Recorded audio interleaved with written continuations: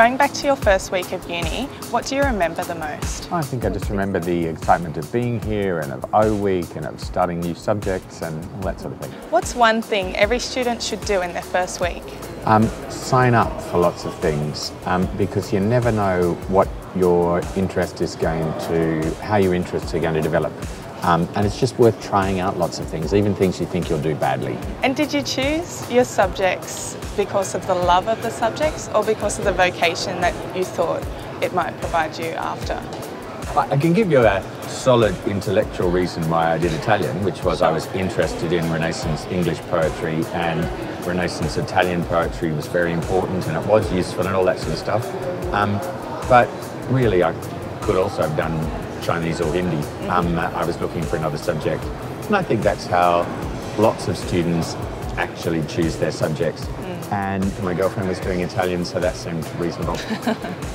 She dropped out in the second year and I did honours in it.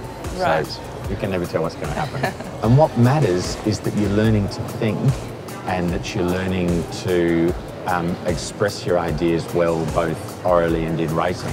And while you were studying, did you have any part-time jobs on the side? I did. While I was studying, I had at any given point up to 5 part-time jobs. There is almost nothing that I didn't do. Most of them were in the hospitality industry, so I did a lot of waiting, I did a lot of bar work, I even did table cooking at one point. So I understand what it is to balance study and work. And I've heard you're fluent in Mandarin. Is that correct? No. 我的汉语我说得不好.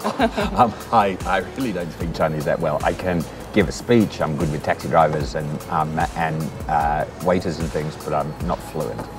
What's one piece of advice you'd give to a final year student?